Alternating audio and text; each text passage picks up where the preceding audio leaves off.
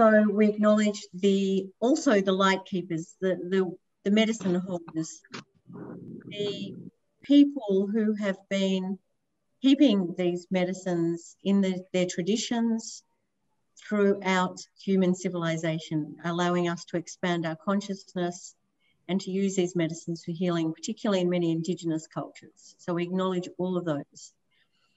And now we're just going to show you a very short video about Mind Medicine Australia before we continue with a short introductory slides and then introduce Dr. Kotler and Professor Friston. Thank you so much, everyone, watching the video now.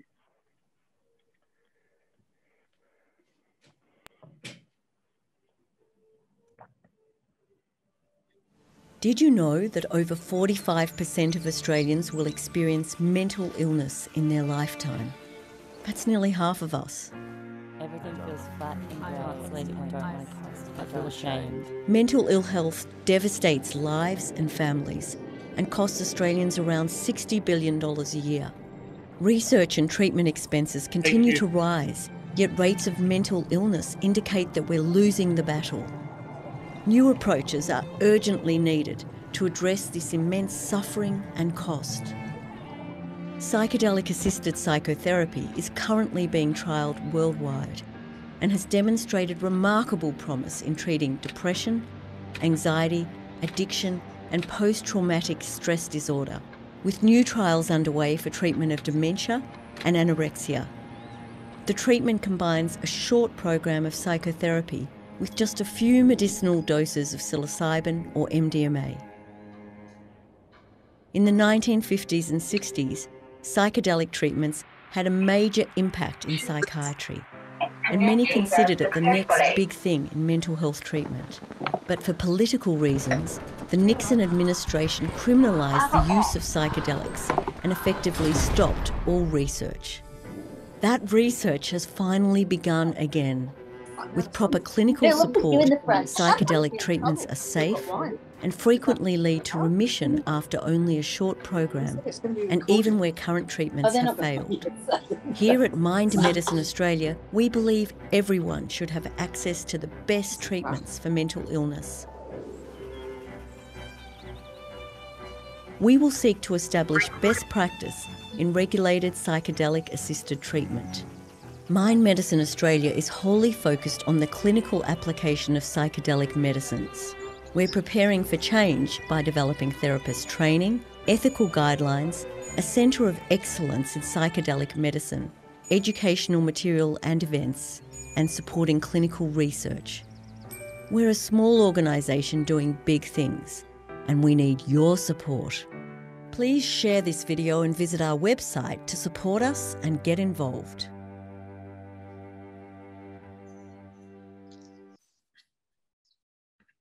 Excellent. So we'd love you to share that video and spread the word about Mind Medicine Australia's work. And we'll talk just very briefly now with a couple of introductory slides. So Scarlett or Ilan, if you could put the slides on, please. Yes, I'll be sharing the slides. Hold on.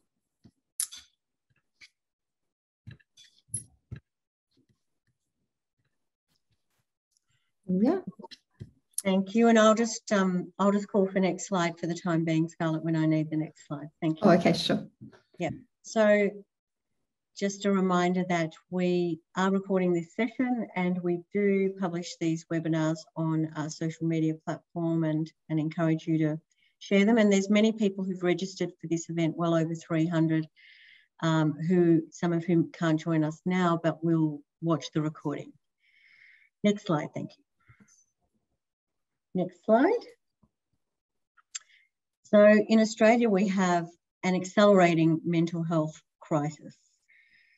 Pre-COVID, 1 in 5 Australian adults with a chronic mental illness, 1 in 8 on antidepressants, including 1 in 4 older adults, and 1 in 30 children on antidepressants as young as 4 years of age. These numbers have been significantly exacerbated by the COVID pandemic and the bushfire crisis that preceded that as well. An estimated 1 in 2 of us will experience a mental illness in our lifetime. No, sorry. Ilan or Scarlett, you are going to have to really make sure that we mute everyone. Scarlett, would you be able to? Yeah, I'll just stop sharing for 1 second, Tanya, to make sure that Ilan is a co-host. And yeah, if everyone could please be muted while we go through the presentation, that would be wonderful and help us. And throughout the whole session, please. Yes, exactly. Yeah. But there should be an automated setting for that, Scarlett. There always has been in every other webinar. Yes, normally it's set up that way. So as in the setup before we start. I can't do it while I share the screen at the same time. So I've made Diego a co-host as well, and Ilan is a co-host. So if you can please look after the muting, and I'll share the screen now. Thank you, everyone. Thank you. Sorry about that, everyone. Okay, so this is something that is personal for every one of us, because if it's not me, it's you. And this is our loved ones, our brothers, our sisters, our mums, our dads, our children, our cousins, our work colleagues. Next slide, thank you. So the elephant in the room, as we call it, is the lack of innovation in treatments for mental illness. So our government talks a lot about new access pathways. It talks a lot about training more psychiatrists and more psychologists to treat people with mental illness. It talks about creating more mental health plans that are funded by the government. But the fact of the matter is if we can't get to the root cause of a person's mental illness, they're not going to get better. And that's why the crisis is getting worse. And that elephant's got a very good point, I think. Next slide. So there's been no improvement in treatment outcomes over the past 50 years. In the case of depression, only 30 to 35% of sufferers experience remission from current treatments, primarily antidepressants or other psychiatric medications plus psychotherapy. And of course, the side effects are significant. In the case of post-traumatic stress disorder, remission rates are as low as 5% from existing treatments. Next slide, thank you. So my husband, Peter Hunt, and I set up Mind Medicine Australia 2.5 years ago to expand the treatment options available to medical practitioners and their patients. Our goal is to establish safe, effective psychedelic-assisted treatments to cure a range of mental illnesses. At the moment, we're primarily focused on medicinal psilocybin for depression and medicinal MDMA for PTSD and also potentially addiction. However, we are interested in other psychedelic medicines that are also being trialled around the world, including ketamine, ibogaine, DMT, and so on. And also LSD is also being trialled in various places as well. For us, success means that these therapies become an integral part of our mental health system. That means that they become a first-line treatment along with current existing psychiatric medicine, psychotherapy, and other medications with full disclosure on the risks and benefits of each by the medical practitioner in consultation with the patient. So the patient and the doctor make their minds up about what they think is the most suitable treatment for that patient. That the medicines will continue to achieve high remission rates. And at the moment, we're seeing remission rates of 60 to 80% across 160 current and recent trials, which is significant and obviously a lot higher than the 5% or the 30 to 35% I just mentioned.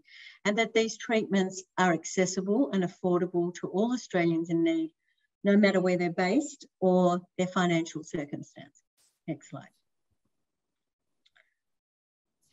So the remarkable thing about these treatments, as many of you will know, is that they only require 2 to 3 dose sessions with a short course of psychotherapy, in contrast to for what many people is a life sentence of a mental illness and a lifetime use of psychiatric medicines or psychotherapy or both. This is the chance for people to actually get well, to be cured, which is why the medicines are considered curative, not palliative. It's not just about managing a condition or numbing it out. It's actually about getting to the cause and getting people well and out of the system. The medicines are considered very safe in medically controlled environments and are non-addictive.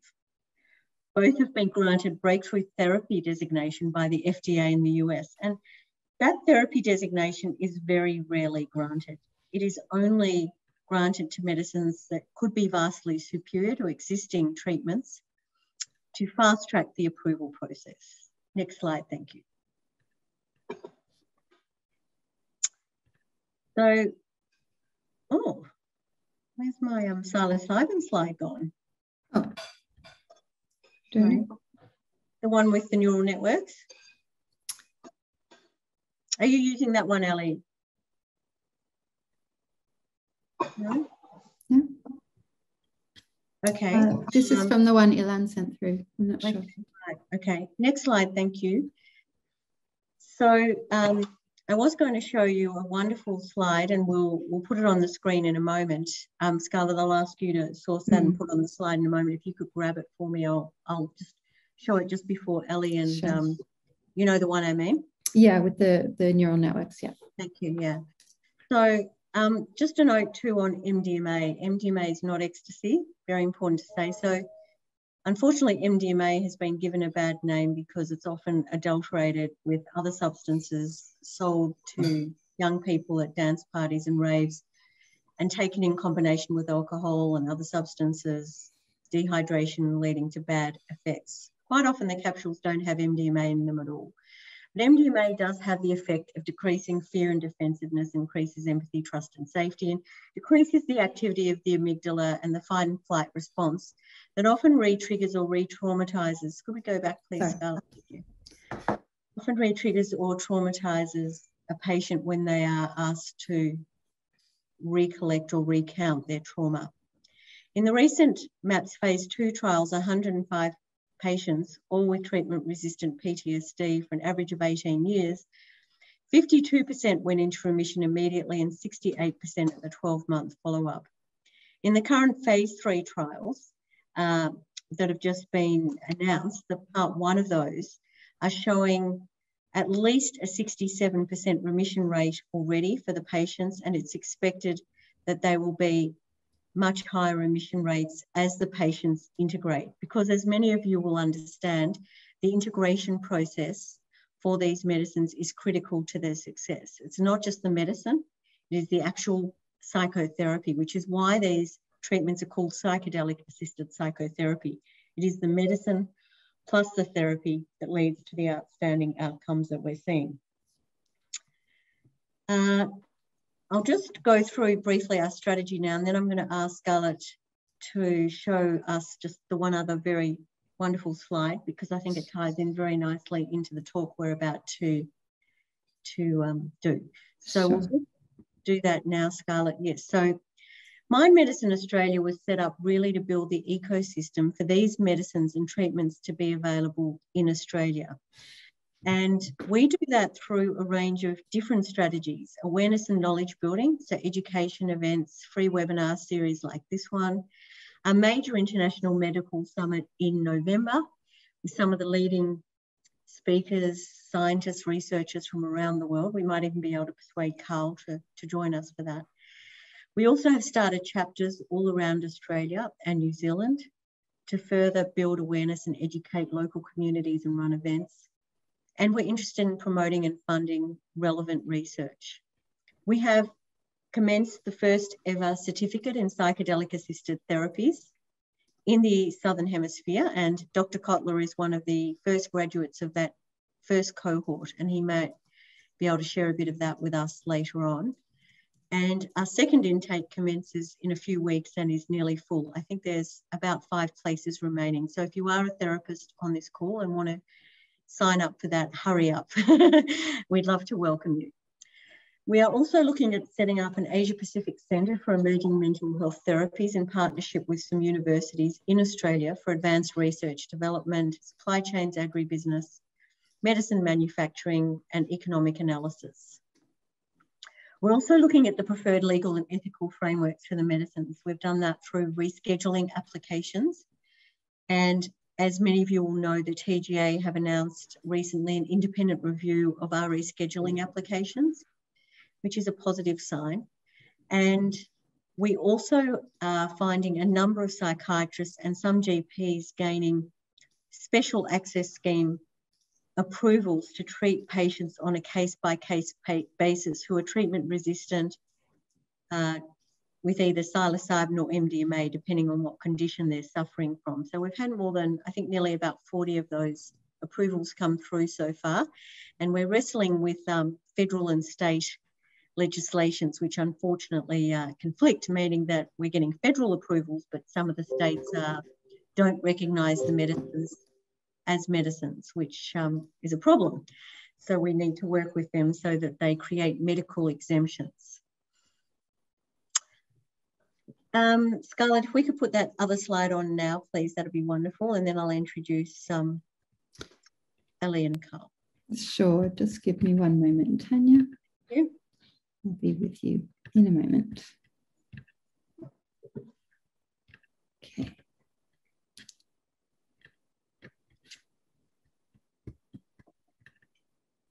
And I hope that we're on the same page and that this is the slide you need. I'm just sharing now. Yes, that's the one. Beautiful. Wonderful. Thank you. My favourite slide in the whole Mine too.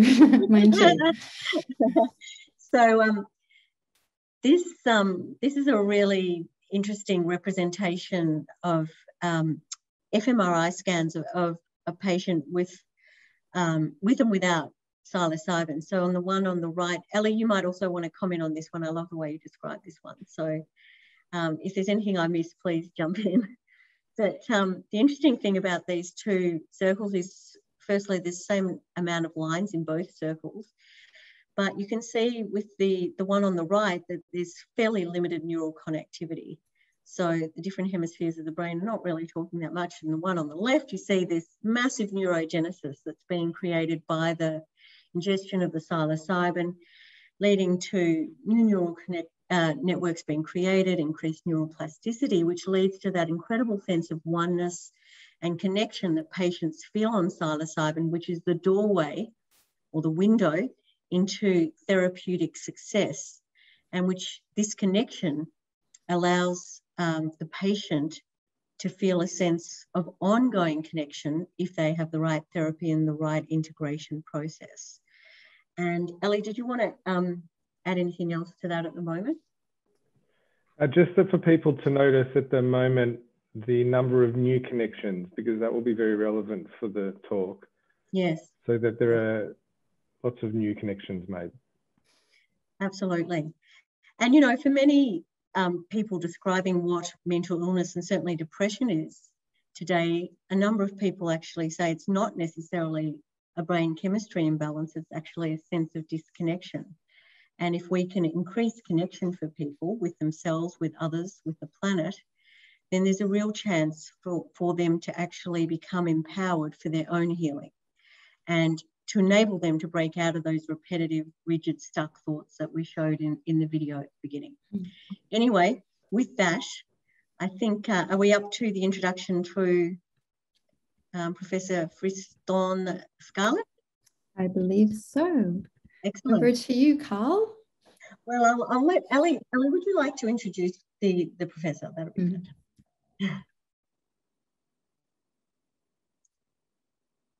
Oh, we've just got you on mute there. I mean, to introduce Professor Karl Friston properly would take about an hour.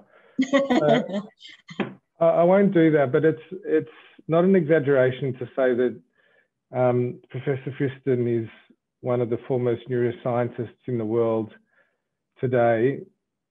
He first became very influential actually through work in brain scans, and he's revolutionized our understanding and ability to scan people's brains. And he's won numerous awards. But more recently, he's become very influential because of his free energy theory as applied to, it's mathematically modeling how the brain works, and it's been able to be mapped onto the neural architecture, and it's revolutionized our understanding of the brain. I've seen him compared to Charles Darwin in the impact of his theories. I don't know how he would feel about that. He also happens to be a very modest person, I think, so he probably wouldn't like that. But I think I'll leave it there. But yeah, just to impress that he knows what he's talking about. Well, welcome, Karl. Thank you so much. Well, thank you. I do like being compared with Charles Darwin, but I wouldn't say so out loud. So thank you for that lovely introduction. Let me just organize myself and share my screen and then.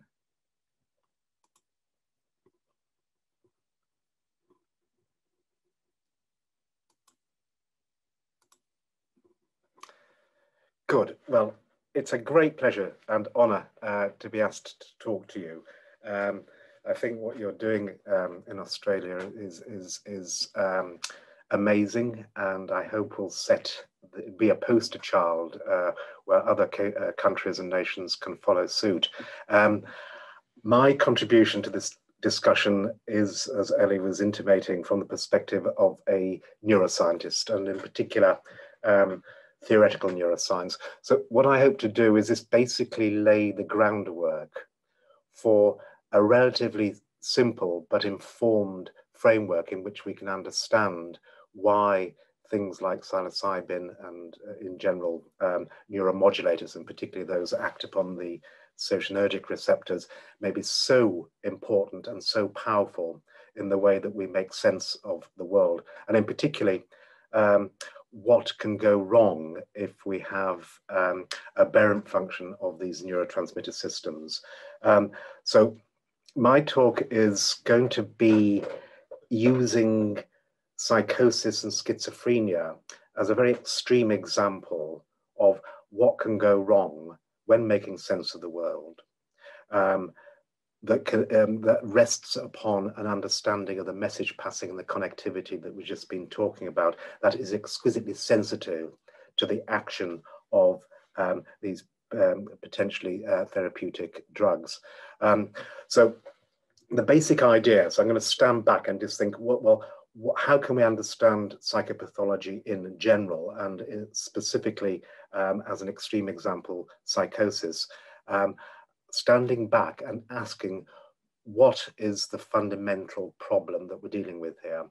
And I'm going to tell a story that rests upon something called synaptopathy, or a synaptic disconnection, a disconnection of the microscopic connections between neurons, and how that can lead to psychopathology.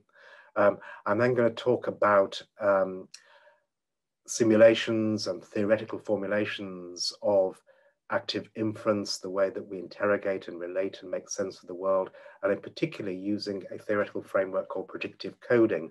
And within that framework, highlight the central role and notion of something called precision.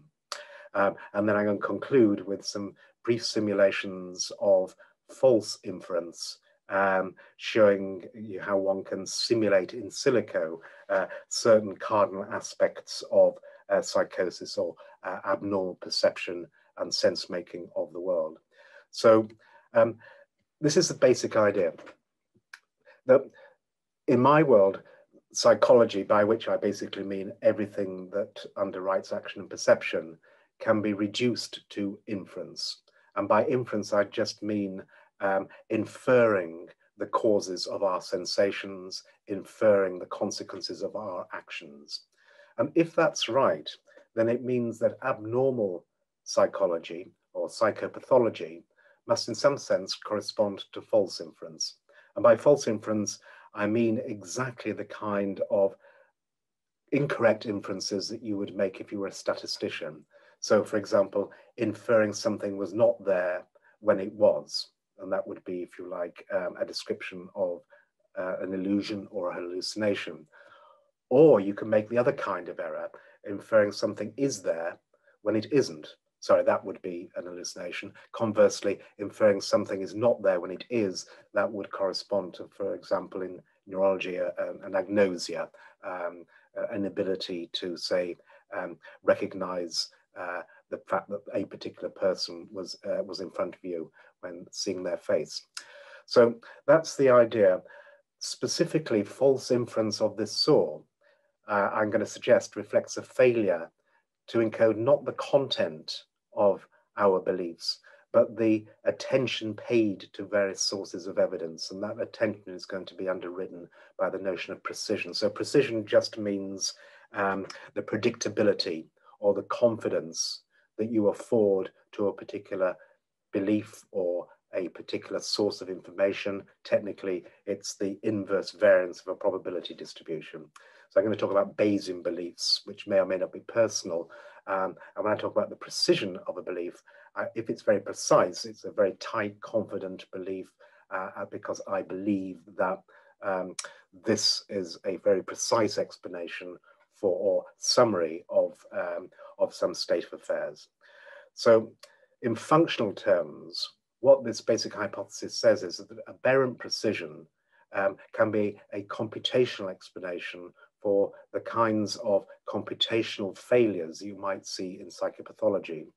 From the point of view of physiology and pharmacology, what this the story means is that what we would expect to see in psychopathology is an abnormal neuromodulation, an abnormal sensitization of certain neural populations or neurons to their inputs. And we're going to see that there's a close connection between the functional precision of a belief and the action of neuromodulators. So let me just motivate that from the point of view of, say, schizophrenia or the symptoms and signs of psychosis generally. And what I've done here on this side, I've just listed some of the positive symptoms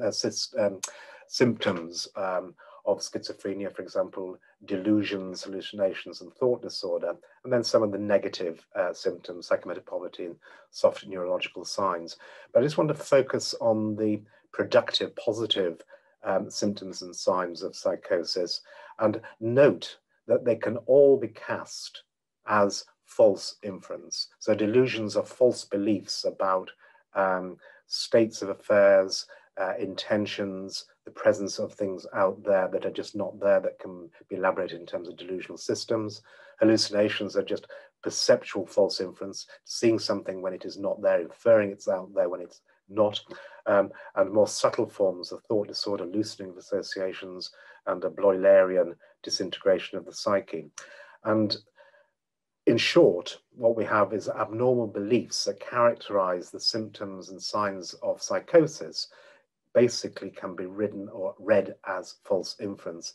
And indeed, if you think about all kinds of psychopathology, ranging from the dysmorphophobia of anorexia nervosa right through to anxiety, in a sense, all of them can be understood from the point of view of both a psychiatrist and a patient or a sufferer as some abnormal belief formation, some abnormal belief updating, leading to leading to a psychopathology. From the physiological point of view, schizophrenia is usually explained in terms of a pathology of synaptic connections, and in particular, most mechanistic or etiological theories focus on one or more particular neurotransmitter systems. So in my world, everybody knows about the dopamine hypothesis leading to explanations in terms of abnormal plasticity and aberrant salience. Recently, or not so recently, but certainly over the past few decades, a lot of attention being played to the role of glutamate, and in particular, this is the kind of receptor or drug that acts, neurotransmitter that acts on receptors that control fast inhibitory interneurons that set the gain and the sensitivity, this sort of neuromodulatory control of the excitability or the receptiveness of neural populations in these neural networks. A lot of interest recently in the role of the interaction between NMDA receptor function and inhibitory interneurons, GABAergic explanations for schizophrenia in terms of aberrant gain control, abnormal excitation, inhibition, balance. So the emerging story, the sort of the coarse grained picture here, is that all of these explanations at some level implicate an aberrant neuromodulation or a failure of synaptic gain control.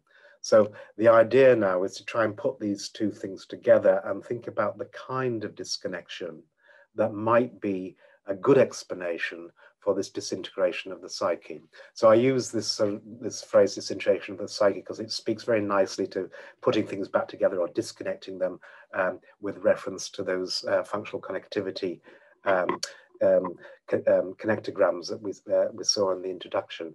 So, a phrase that comes from Bloiler, so implying this disintegration of conscious processing.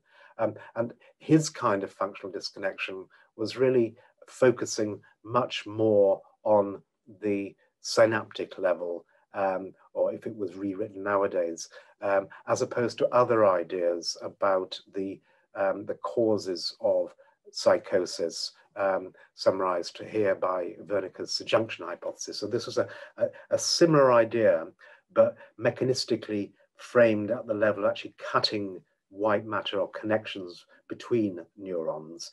So I've tried to just illustrate the difference between the two mechanistic understandings of this kind of synaptic disconnection in terms of cutting wires on a circuit board as opposed to breaking transistors. And currently, most people, I think, would subscribe to this metaphor that somehow the failures of gain control, the aberrant neuromodulation, is likened to a failure of a transistor or, on a circuit, or a failure of a gate in a silicon chip nowadays. I'll just briefly show this slide and then pass over it. The idea behind showing this slide is to say that there's lots and lots of convergent evidence that the abnormalities of neuronal communication and message passing, certainly in psychosis and schizophrenia specifically, are likely to lie at the level of this synaptic pathology. Because if you look at all the genes that contribute to the risk for schizophrenia, they almost invariably target or are involved in the sensitivity of neuronal receptors to their inputs. And I'm just showing the various paths that converge on this common etiology, which again is this, if you like, synaptic pathology that that causes an abnormal gain or sensitivity. So why is that important? Well, so now what we're going to do, we're going to move gears and just think about what the brain is doing and how important that sort of abnormality of gain control or sensitivity might be. And I'm going to do that through the lens of predictive coding precision. So this is now me talking as a theoretical neuroscientist, trying to understand functional architectures in the brain and how the brain works and what it is doing. And the story I'm going to tell here is a story that's gained incredible traction over the past 10 or 20 years. And that's the notion of the brain as a constructive organ, an organ that constructs explanations, hypotheses, fantasies that best explain its sensory impressions, the sensory input on the sensory epithelia. So literally, the brain is a fantastic organ in the sense that it's generating these fantasies and then checking the goodness of those fantasies against the sensory evidence.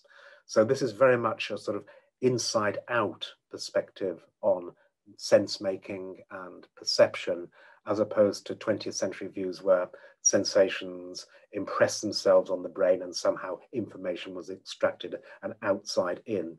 But we're going to commit to an inside out approach, beautifully illustrated by the 16th century oil painter, famed for doing still lives, that when viewed from a different perspective, create a very different explanation for this particular pattern of sensory information.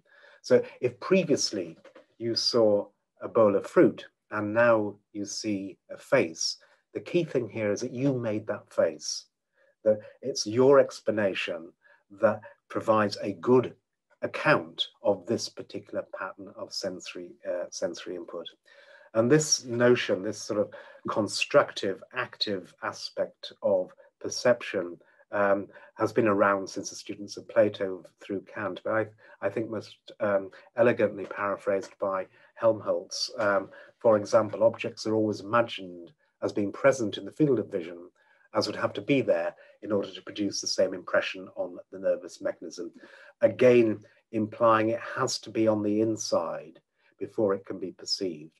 And this is very closely related to the notions of people like Richard Gregory, who explicitly frame perception as hypothesis testing. Again, this notion of the sensory input is just there to check whether you've got a good explanation for your world. These ideas have been used to great effect in machine learning, for example, by people like Geoffrey Hinton and Peter Diane, who have used Bayesian probability theory in conjunction with Richard Feynman's formulation of inference in terms of free energy to create a Helmholtz machine, which can be thought of as a machine learning homologue of the Bayesian brain. So basically looking at the brain, again, as a fantastic organ, but an organ that's performing inference, inferring abductively what's out there, what could have caused this. So how might it work? Well, let's just go back to Helmholtz's notion of producing impressions on the nervous system. And what this conjures to mind is that there's a world out there and it's generating sensory impressions. They fall upon our epithelia, our retina, our eyes, our ears, as impressions or shadows. And our job is to try and create a hypothesis or explanation or expectation as to what caused this particular shadow on our sensory veil. And current thinking suggests that the mechanisms, the connectivity in the brain, the architectures in the brain that do this comply with this notion of predictive coding, also known as Bayesian filtering in engineering. And it's very, very simple. So let me just take you through it, because once you understand it, it sort of demystifies a lot of our understanding of how the brain talks to itself in terms of neuronal message passing. So I've just written down mathematically what this scheme does. Mu here is an expectation, a mean, an expectation about what could have caused this sensory shadow or sensory impression. The dot means it's updated, and it's updated with two terms. Basically, if I knew the state of affairs out there, then I could predict what the sensations or the state of affairs will be in the next moment. But I could also use prediction errors to update that prediction to make it a better explanation for what's going on. So what are prediction errors? Well, imagine we have this sensory impression, this shadow here, and we had some expectation, mu, that it was being generated by a howling dog. And if I had a generative model that took my expectation, was able to generate what I would have seen if this expectation had been correct, then I can generate this prediction, compare it to the actual sensation, and form a prediction error. And what this equation says is that this prediction error is used to destroy itself, in the sense that I can now improve and drive changes in neural activity, encoding what I think's out there, until the prediction error is eliminated. So that elimination is simply encoded here mathematically as the squared prediction error. So it's the kind of minimizing the residual error device that we use every day when doing t-tests, for example. Crucially, we're going to weight it by its precision. So if we think that these errors convey precise information, then we're going to be more exuberant in the way in which we use them to drive or update our expectations. Now notice here that this scheme, all it's saying is that we're reducing prediction errors. And if we can reduce prediction errors to a minimum, then we have a good enough account of our sensorium. It's not saying we'll ever actually know what's out there. In this instance, this shadow was actually caused by a cat. But that doesn't matter. If you can get through life with a good enough explanation, minimizing your prediction errors, job done. So that's an appealing and very simple explanation for everything that we perceive and do, in the following sense.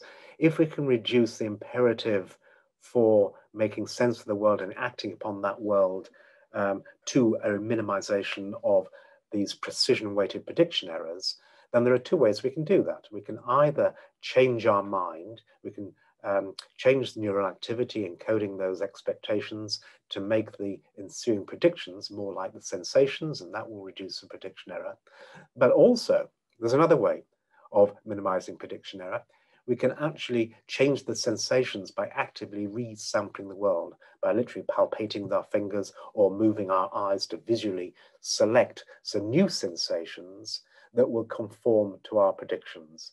So this provides a picture of action, which is in the service of selectively sampling those things that we predict, which means that action now effectively fulfills the prophecies of our perception. And we'll see an example of that in the closing stages of this presentation.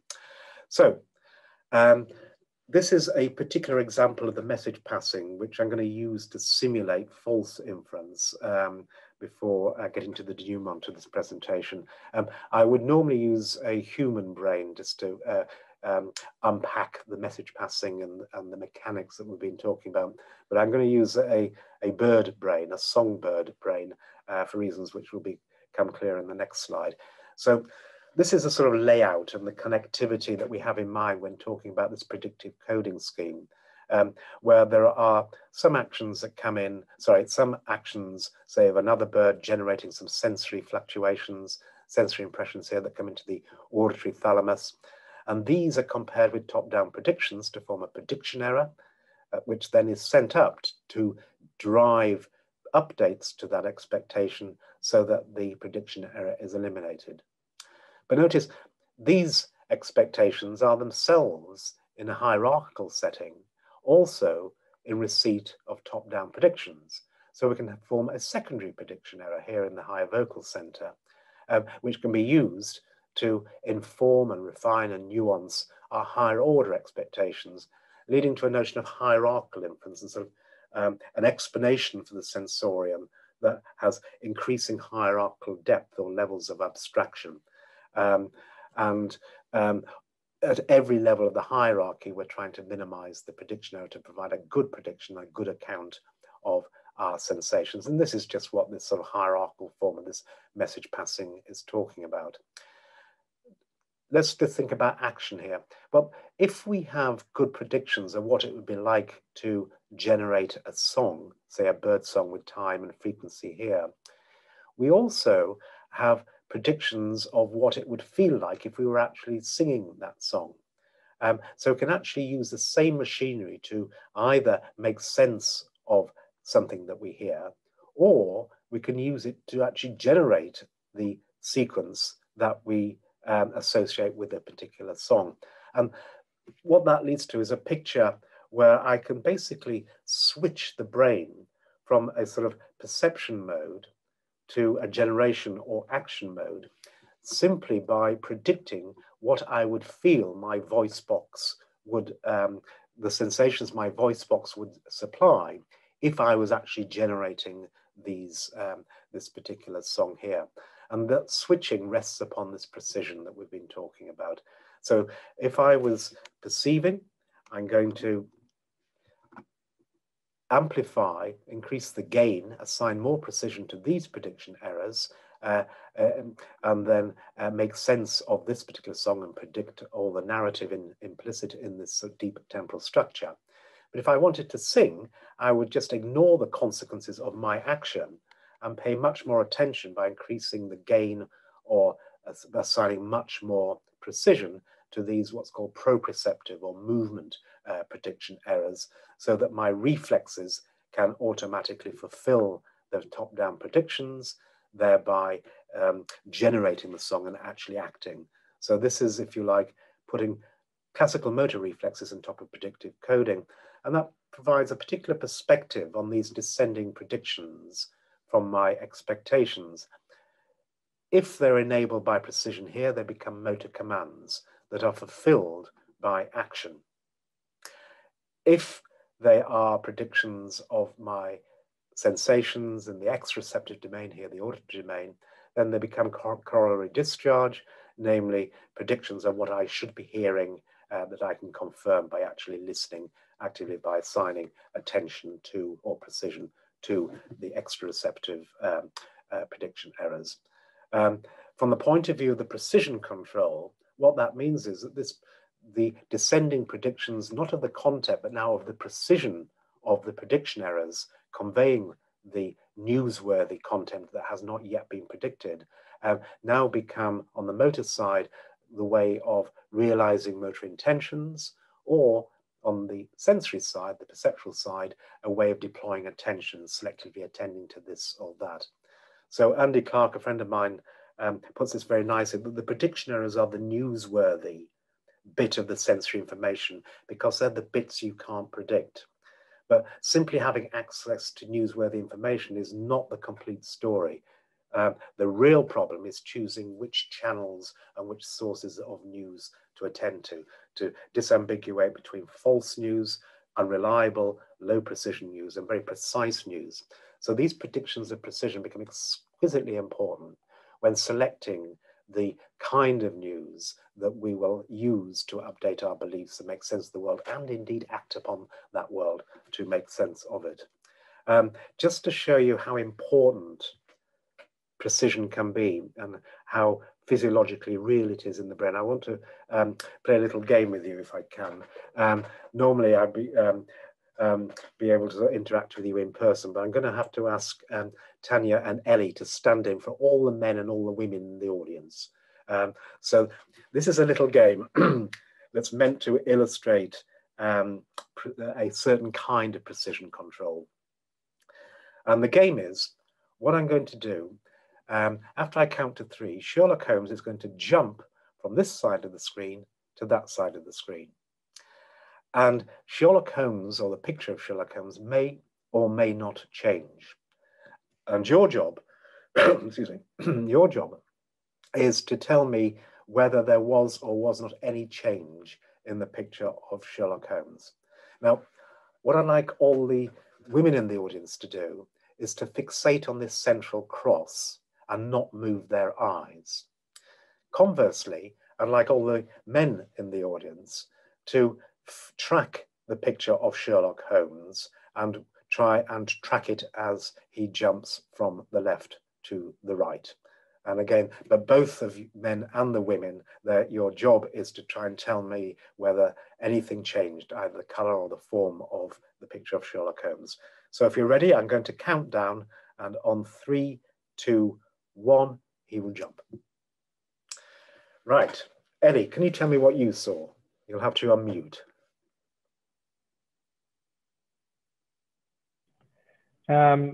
I saw him jump and there was something flashing, but that was all I saw. Did Sherlock Holmes change in any way from your point of view? No. Okay, thank you very much. Tanya, what did you see? Well, I saw something similar. Yeah, I saw something flash in the middle. Some words. I think there were some words there. And to me, he doesn't look changed.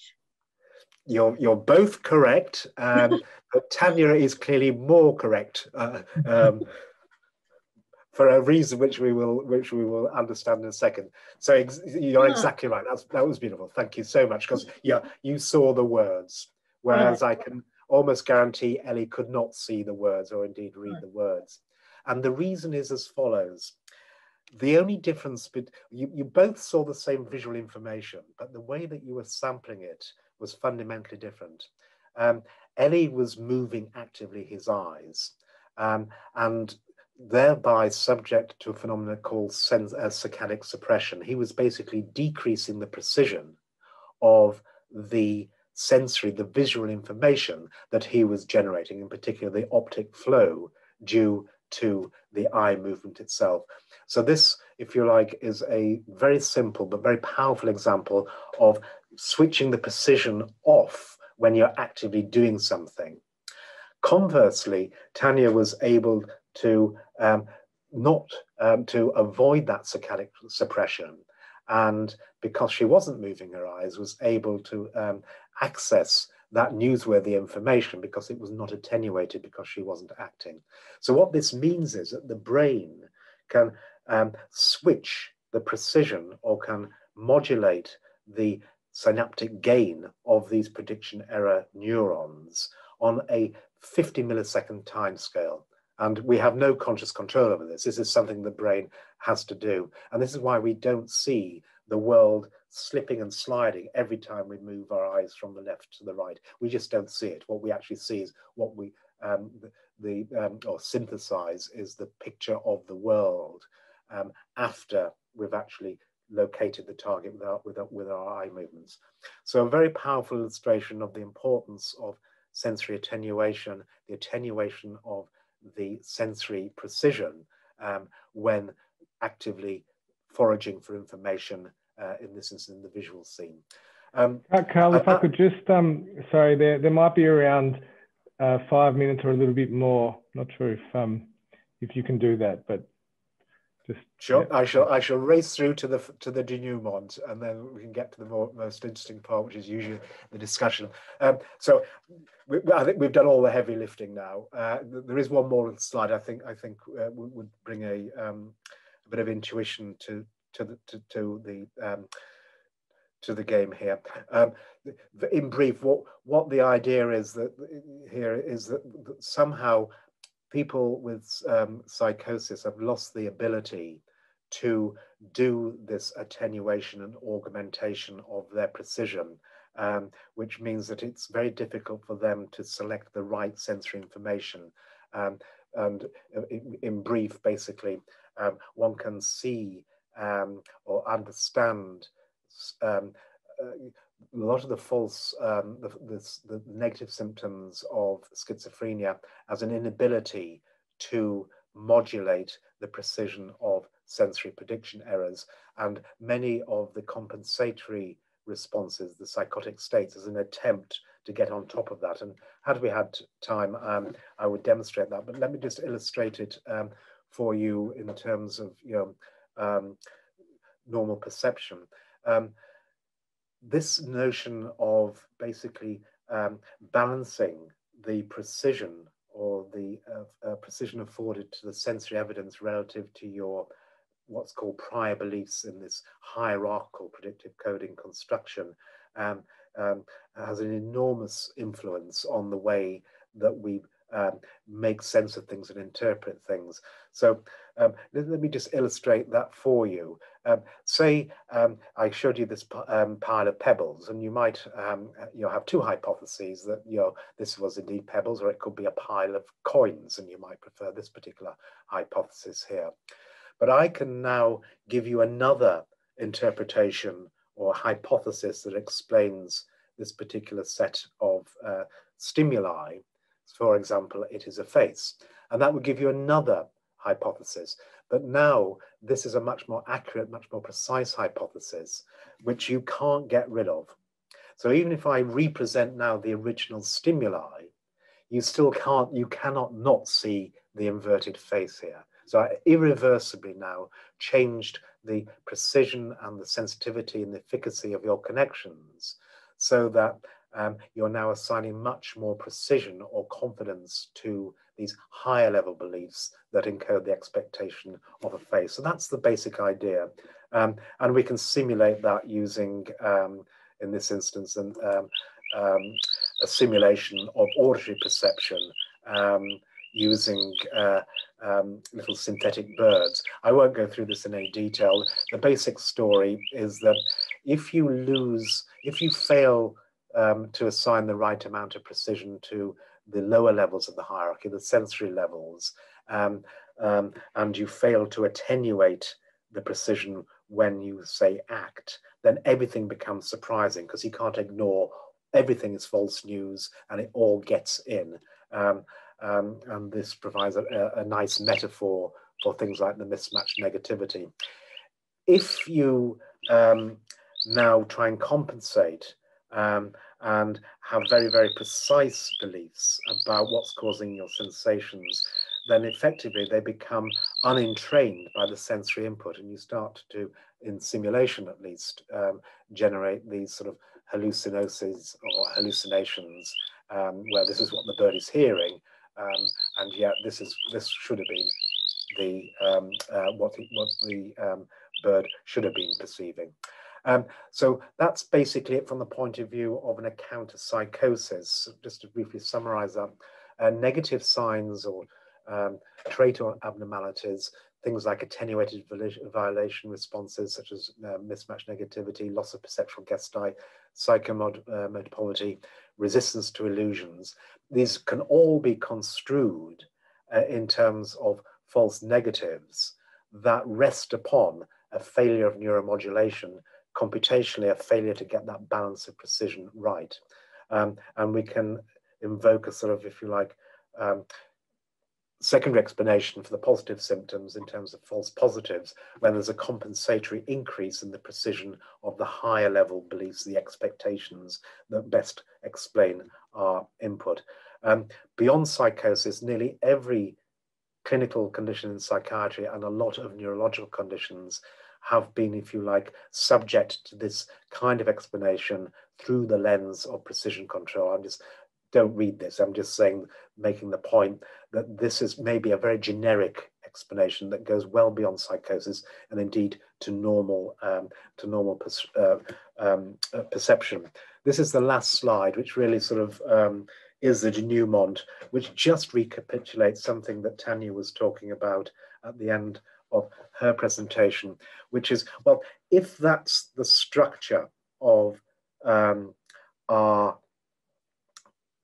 physics of sentience, that rests upon this delicate connectivity in the brain that is controlled by the synaptic efficacy that is carefully orchestrated through neuromodulation, that itself depends upon neurotransmitters that have a neuromodulatory action that change the gain or the excitation inhibition balance, then it speaks to the possibility of getting in there in the right controlled way with drugs that act upon the receptors that control the gain or the, from the computational perspective, the precision. So how can that be sort of understood heuristically? So I'm borrowing the slide from Robin's sort of rebus formulation of this basic idea. And what we're basically saying, if you remember, Tanya was talking about sort of rigid ways of behaving and sort of trying to get out of the rut and relaxing and exploring new options in terms of making sense of the world, or indeed our exchanges with it, then this is exactly what this precision control will do, or how it can be affected by drugs that affect neuromodulation. So to schematize that, so this might be sort of a brain that has learned to assign lots of precision to these high-level beliefs, providing very precise top-down predictions that are veridical or possibly not. So let's assume that in fact they ceased to become veridical and we have actually got stuck in our ways in a way that is uncomfortable and possibly psychopathological. One way of resolving that is to reduce the precision at higher levels of the hierarchy and pay more attention to the sensory input and essentially flatten the landscape of these semi-squared prediction errors. In my world, this will be a free energy landscape. And that literally allows you now, because you've relaxed the priors at the higher levels in the hierarchy, you now are afforded the opportunity of exploring a landscape of alternative hypotheses. But that's only happened because you've reduced the precision or the commitment to these very higher level beliefs in this hierarchical construction of the fantasies that best explain our lived exchange with the world. There are some interesting electrophysiological correlates of this, which are actually fully endorsed by empirical study of, say, electrophysiological responses and the functional anatomy, which we briefly mentioned in the introduction. So that's the denouement. Then you'd have to ask Robin to come and explain how rebus works in the context of psilocybin assisted therapy. So I will close now, and just it just remains for me to thank all the people who I've been whose ideas I've been talking about, and of course thank you for your attention. Thank you very much indeed, and I'll stop sharing now. Thanks so much, Karl. We're going to keep going for a bit. It just might take 2 minutes to relate in a bit more of a clinical language the application of your theories.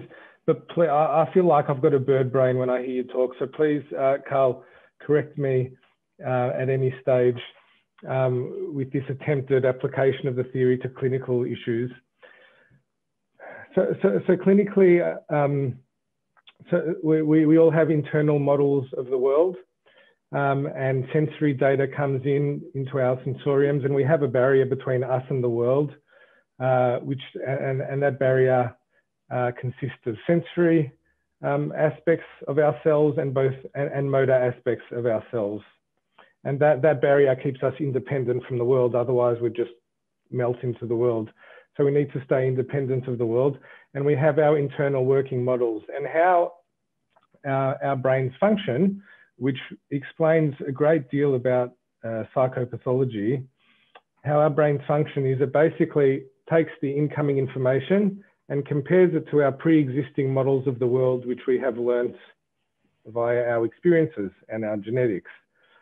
And when there's a mismatch in the incoming information compared to our pre-existing beliefs and models of the world, that mismatch, the brain will automatically operate to decrease that mismatch. It doesn't like the mismatch. It wants the incoming information to match its preconceived notions about the world. To decrease the mismatch, it can do one of two things. Either it can change its pre-existing working models of the world. In other words, we could learn something new about the world and ourselves, but for some reason we don't seem to like to do that, humans. So the other way to decrease the mismatch or the free energy is to distort the incoming information or to change the incoming information so that it matches our pre-existing notions about the world.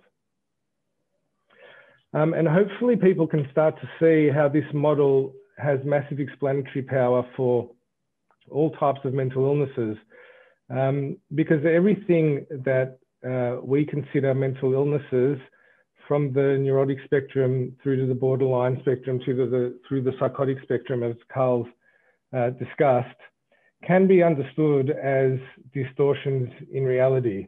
And in fact, psychoanalysis has always understood psychopathology as based in distortions of reality through mechanisms called defense mechanisms, which do two things. They distort reality and they remove difficult emotional experiences by distorting the reality.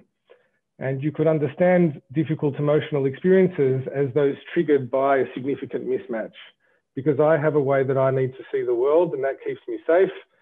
Something else comes in and there's a significant mismatch, and that's going to trigger an emotion in me. And so the mechanism in my brain, which decreases free energy, in a clinical sense, you could say, well, it's going to distort my reality in a way that's going to get rid of the uncomfortable feeling. And that's, I guess, a subjective or clinical way of understanding this process of decreasing free energy, which is wonderful because it means that we can move from this abstract theoretical mathematical ideas which could map onto neuroanatomy to a clinical theory of the mind, which is transdiagnostic. So it understands mental illness through the underlying distorted beliefs or priors that we have about the world that we have learnt. It's also, I would suggest, very humanistic way of understanding psychopathology, because it's not you and it's not me that I'm sane and you're not sane. It's that we're all on a spectrum and we all distort the world to a degree. And it also, the way I understand it, means that symptoms of mental illness are meaningful because they arose, these distortions that we have of the world arose in certain situations, often in our early lives.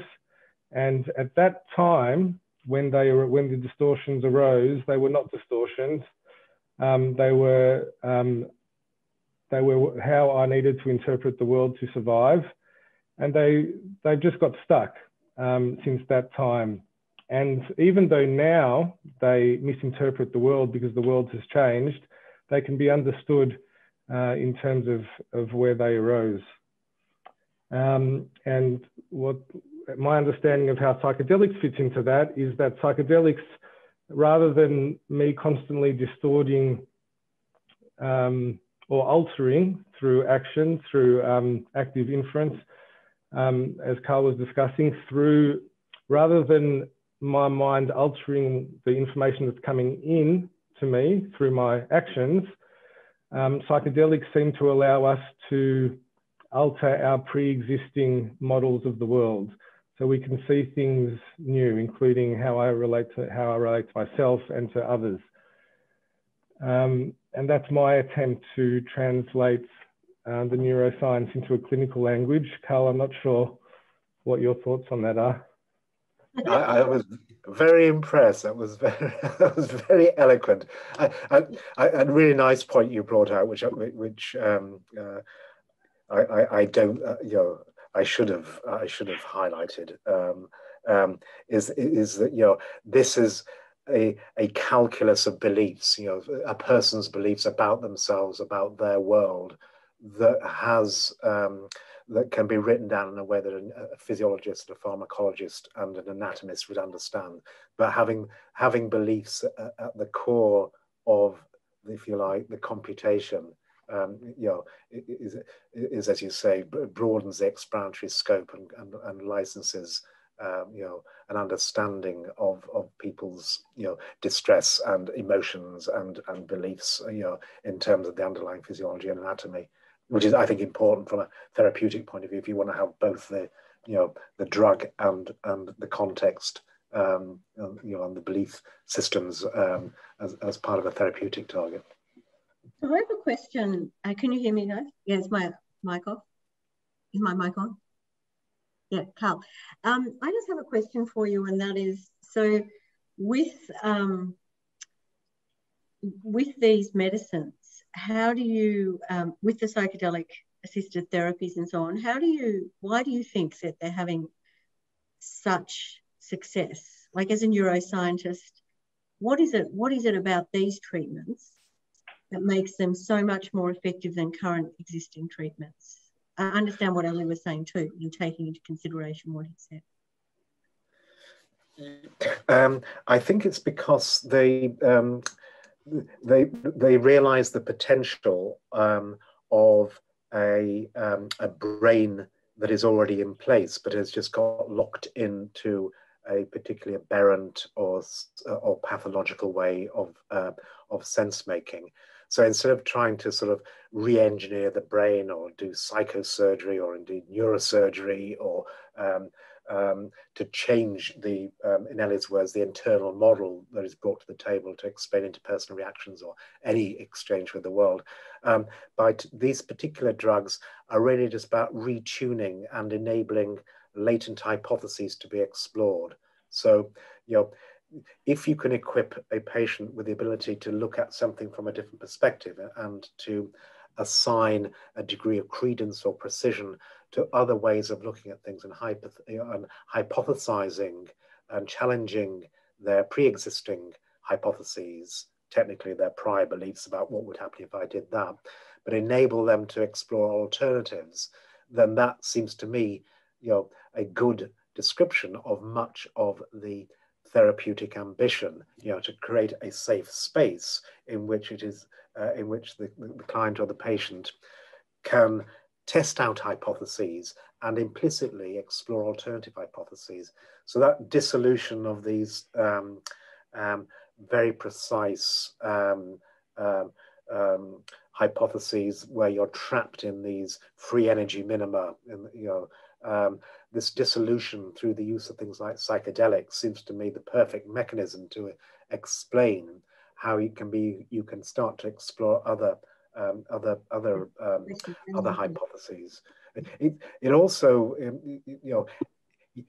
one should be able to guess that this would be the way forward if you just look at all other useful approaches to enabling people to become more skilled in terms of deploying attention and relaxing commitments to particular not delusions but sort of pathological beliefs, say in obsession compulsive disorder or certain belief systems you have in agoraphobia or depression or indeed anxiety, that rely upon internal attention states or mindfulness. All of these things are really getting some overt control over the way you deploy your attention or attenuate your attention, mathematically deploying the precision hierarchically, which just is the target of things that act upon 5-HT2A receptors. Well, thank you very much. There's a number of questions here now, and I think the questions are going to start pouring in. So I'll ask quick questions, quick as you can answers, and we'll see how many we can get through. Does that sound good? So here's one from Yanis. Is there a way of integrating salience dysregulation hypotheses of schizophrenia? Hang on. Sorry, Ali, can you just read that? My screen just went a bit funny. Yes.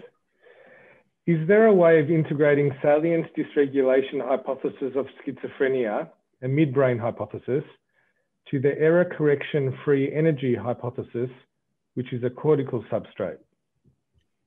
Also, can you make a statement of 5-HT2A receptor function psychedelic targets and free energy functions?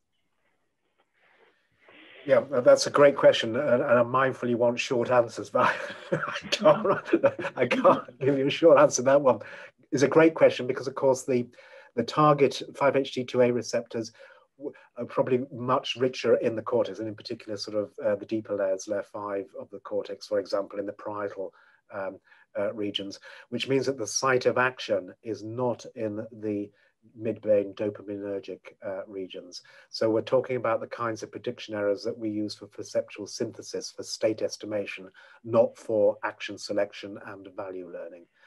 The maths is very, very similar, but the, if you like, the aberrant precision or the aberrant salience arises in the domain of more of state estimation and perception, as opposed to the midbrain dopaminergic value system. So it's a great question, but I would say psilocybin is not the drug you would want if you wanted to understand broken precision or salience in terms of reward prediction errors.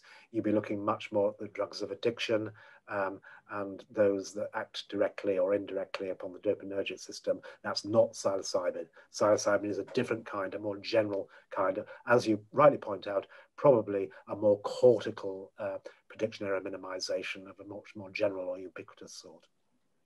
Thanks so much for that one. And then there's this one from Michelle. And so Ellie, I might also ask you to reflect on the answer for this one as a psychiatrist. From Michelle, while I'm very excited about this area of research and the potential clinical application, I do think it is a little preliminary to say that psychedelic assisted therapy is more effective than other treatments, therapies. Don't want to throw the baby out with the bathwater just yet.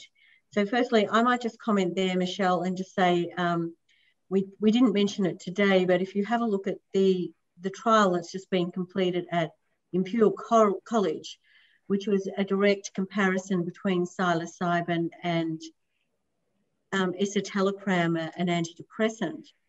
What was found was that after just 2 treatments of the psilocybin with psychotherapy versus escitalopram group who were taking daily doses of escitalopram with psychotherapy as well, at the end of the trial, twice as many people who were in the psilocybin group went into remission. They also had a far lower incidence of side effects and also suicidal ideation. But Ellie, you might also want to comment on that, and also, of course, Professor Friston might also want to comment on that question. I mean, in some ways I agree, you know, and we do need more research, but I think there's enough research to say that, you know, this is going to be, it's a powerful treatment. I mean, the effect sizes are large, but yes, we do need more research. But I also just want to say one more thing briefly, that the mechanism of treatment is really quite different. And there are other articles sort of comparing the mode of action of 5-HT2A receptors to 5-HT1A receptors, in the sense of comparing them to classic SSRI treatments and the classic treatments we have. And to put it in, I guess, a non-technical term, these medications seem to support integration of emotional difficulties and traumas and other issues that have been cut off from, you know, the conscious awareness. Whereas I think a lot of the treatments we have these days are more symptom controlling. And so I also think that that's an important aspect to mention about the treatment. Thank you for that. And did you want to add anything to that, Karl? No, I'm learning. That was very interesting. Yeah. Okay, great. So there's a question here saying, so breaking down ego is the same as dismantling the hierarchical pathway. I think it's a question. Is that a question? I don't know what the answer to that I think, yeah, I think that is, I mean, it depends what we mean by ego, obviously. But that sort of controlling, sometimes narcissistic part of our minds, very cognitive and controlled. If we're talking about that as ego, then yes. Yeah, I concur. I mean, you know, there's some lovely connections between some ego dissolution and lots of. So Ellie was talking about, he wanted to say Markov blankets, but didn't actually say them earlier on. But you know, that notion of ego dissolution and the dissolution of certain blankets, even within the hierarchy, is intimately and can be simulated by abnormal precision control and synthetic psychedelic experiences. So, and that flattening of the landscape that we were talking about before is again, as you know, a mathematical picture of dissolving any sort of fixed central, you know, belief about me and, you know, selfhood. And how that's your rebus. That's the rebus model, yeah. The relaxed brain under stress. Is that? Yes. Is that right? I can't remember. I've said it so much. You'll have to ask Robin. I can't remember what the actual acronym stands for, but that's the one. Yeah. So that notion of relaxing stringent constraints, very precise constraints on very high level hierarchical constructs, hypotheses, that normally pertain to me as an agent and my exchange with the world, that normally also come along with emotions. I mean, you have to think carefully, what do you mean by an emotion? And in my world, an emotion is just another hypothesis to explain everything. And usually it's a kind of explanation you bring to the table when you're uncertain. So uncertainty, mathematically expected surprise is unbounded, and then there are nice connections with bounded and unbounded free energy, or Freudian sort here. But all quite simply understandable is when you're uncertain about what to do, when your hypotheses have become imprecise, that is usually associated with negative emotional valence. And your response to that is to try and impose some sort of precision upon that. But if you elect to commit to the wrong kind of hypotheses, you can get locked into certain pathological hypotheses, ways of exchanging with people or the world. And the idea would be that you need to explore other ones, which brings us back to the potential therapeutic efficacy of psilocybins. But with deference to Ellie's observation, there are lots of drugs work on the serotonergic system, and it may be that the final mode of action may be actually very, very similar, but just more precisely controlled with psilocybin. Thank you for that. There's a question here from Greg. What are the dangers of changing a person's sense-making hierarchy? Same question regarding altering the depths of the minima in the energy landscape.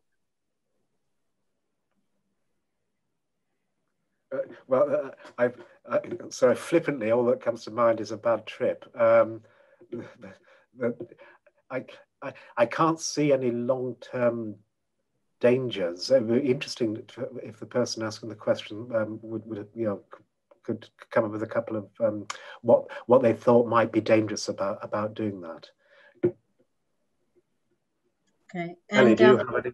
Sorry. No, go on, Ellie. Ellie, any comment about that one? I was just going to say that so far in the trials, when it's done in a medically controlled environment and a safe environment, it hasn't happened yet in the trials. So people have difficult experiences, but that's like any good therapy. You need to work through the difficulties to sort of come out the other side.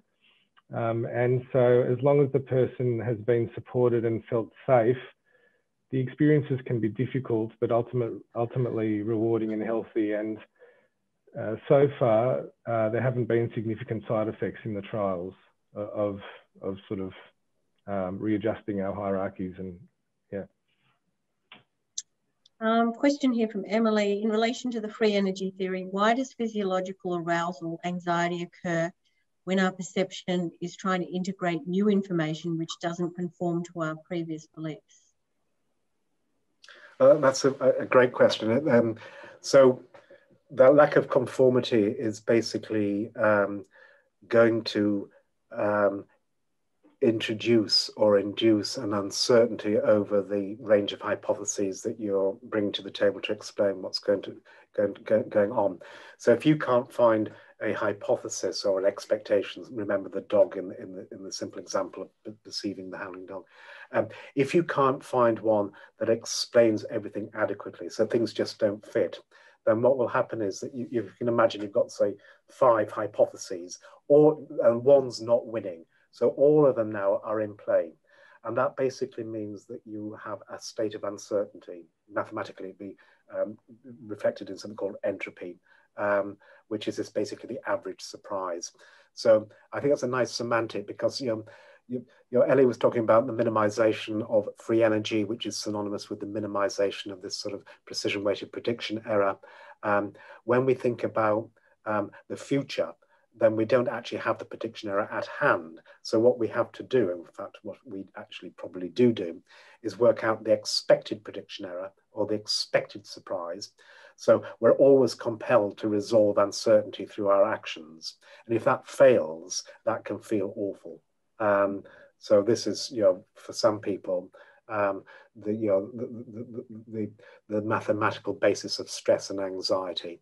It's the failure to resolve uncertainty. Expected surprise. So, if you're confronted with a situation you just cannot predict, that induces all of these this unpleasant feeling, in the sense that you don't know whether to choose that hypothesis or that hypothesis. And in particular, when these hypotheses are about the narrative that you will pursue, the policies that you will select. What am I going to do next? Am I going to leave home? Am I going to make that phone call? How am I going to present myself in this particular way? Then you can see immediately that being unable to find a good explanation for these outcomes is necessarily going to introduce both uncertainty in terms of Bayesian belief updating, but also stress and anxiety, as the explanation for why you've currently got this particular level of uncertainty. Okay. And there's a question here. Is there an explanation for how it evolved this Bayesian inference machine? How evolved this Bayesian inference machine function is? There is, I'll try and keep this one brief. So there are many levels of inference cast as optimization. For example, we can look at making sense of the world as inferring states of affairs in the world. We can look at learning as inferring the parameters or the contingencies of these internal models as encoded by synaptic connection strengths. So we're talking about associative or experience-dependent plasticity in the brain. But there's also learning at a neurodevelopmental timescale, and there's also learning at an evolutionary timescale. At every point, at every level of these nested optimization or inference processes, you are optimizing the same quantity, which is this free energy proxy for what's technically a marginal likelihood. That works all the way up to natural selection. So natural selection can be written as Bayesian model selection that's trying to optimize or minimize this measure of expected uncertainty. So to put simply, natural selection is in the game of optimizing phenotypes that have the best internal models of their eco-niche. And then we also do that at a developmental timescale during our lives. Thank you, that's fantastic. I think what we're going to do now is, Ellie, did you have any other questions you wanted to ask Karl? Because otherwise I've got one more question to ask him at the end when I've just gone through the final slides. Did you have anything else, or no, we'll just go back onto them. Scarlett, could you just pop the slides back on, please? And we'll just do the quick wrap up. Yes, and then certainly. I'll be able to thank Karl formally and ask you one last question. Okay. In fact, I'm going to give you the question now, Karl, and then I'm going to, in a few minutes, I'd just love you to tell us how you see the potential of these new treatments, how you believe that they have the potential to affect many lives, or what you think, what would be your ultimate wish, I guess, for humanity in terms of those treatments. So we're now up to, yes, so our webinars are free, but we're a charity, and my husband and I, whilst we're philanthropists, we can't do this alone. So we really encourage you all to make a donation, support our mission of making these treatments available. And you can do this at the time of reserving your ticket, which is too late for that now, but also, you can do it anytime now online. Thanks so much. Next slide. We also have a psychological support service which provides counselling and other group work and other support, training and mentoring for those who are working with the medicine. So while the medicines are not legal, it is legal for us to have a support service like this that provides integration and other support. And we have therapists all around Australia who can support your work. Next slide, thank you. Tim Ferriss recently said, and he's one of the great investors and donors in this space as well, and he said that there's a really strong opportunity now for each of us to contribute to this field, and that in the short to medium term, there's the potential to affect millions of lives. There's not many opportunities like this really to really create a paradigm shift, and this is why my husband and I are so passionate about this field, because this is an opportunity to really create systemic change in the treatment of mental illness for many people, not for all people. We're not suggesting these are the only treatments by any means. Next slide, thank you. So how can you help? Of course, share this webinar and share all our webinars, join our chapters, volunteer. We have a wonderful Learn section on our website. Talk to your doctors, medical professionals.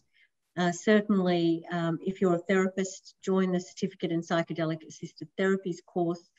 Please fundraise or donate for us, and talk to your MPs, talk to every doctor, every MP you can, to make sure that people are educated about the science and the data and not focused on the prejudice and stigma.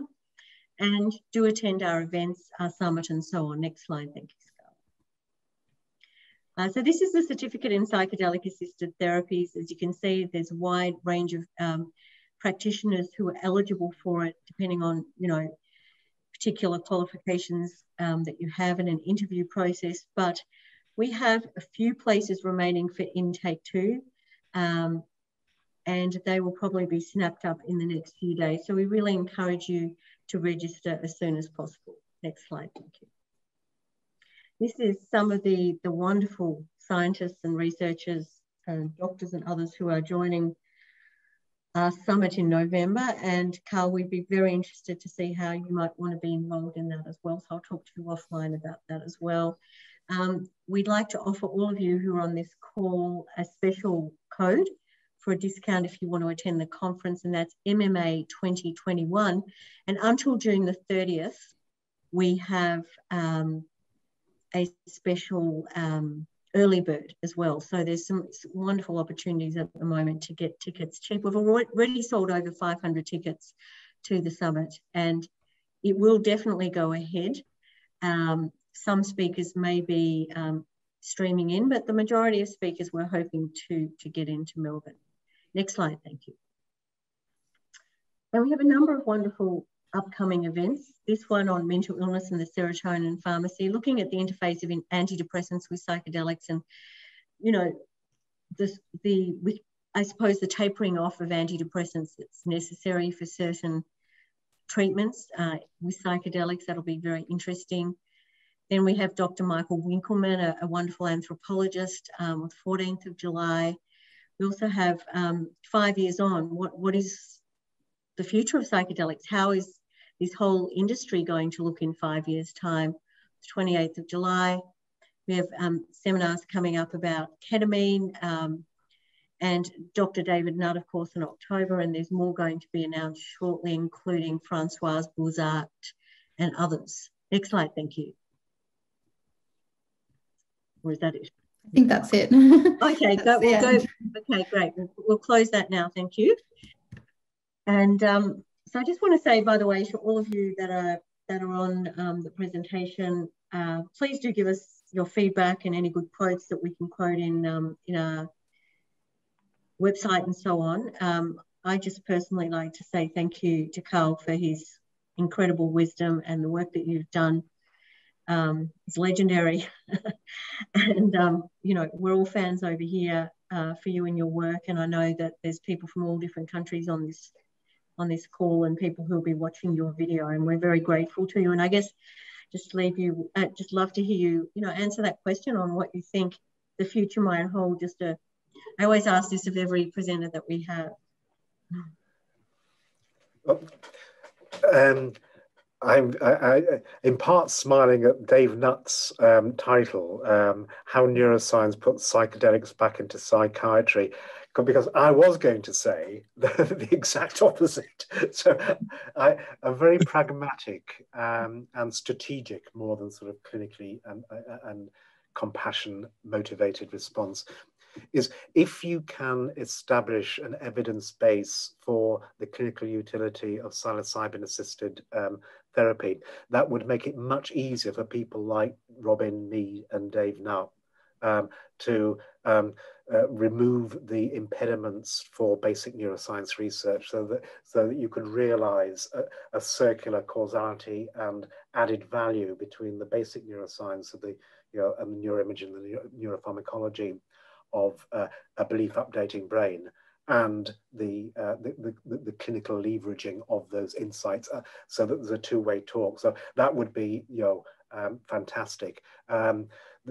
I think exactly the same theme can be, one would hopefully realize, not between basic neuroscience and psychiatry or psychotherapy, but between biological psychiatry and psychotherapy and other forms of mental health care. I think that, you know, having a more holistic and shared commitment to the use of pharmacology to set the right context for psychotherapeutic interventions that were, you know, as deeply informed, I think that would be a wonderful thing, and a much more holistic and appropriate way of leveraging the different silos of expertise in the mental health care industry. Ellie, did you want to add anything else, or ask Karl any last questions while you have the opportunity? It's okay. I just wanted to thank you so much, Karl, for your time. Well, it's been an honor to talk to you, and a great pleasure. Thank you. Thank you so much. And Karl, I'll send you a note shortly, and we'll stay in touch about some other opportunities that might come up. And we hope to meet you in person one day when the world, I don't know, re-emerges in some form or other. Or at least as a hologram or something. All right, well, it's an honor, and thank you again from all of us. Thank you, everyone. Thank you.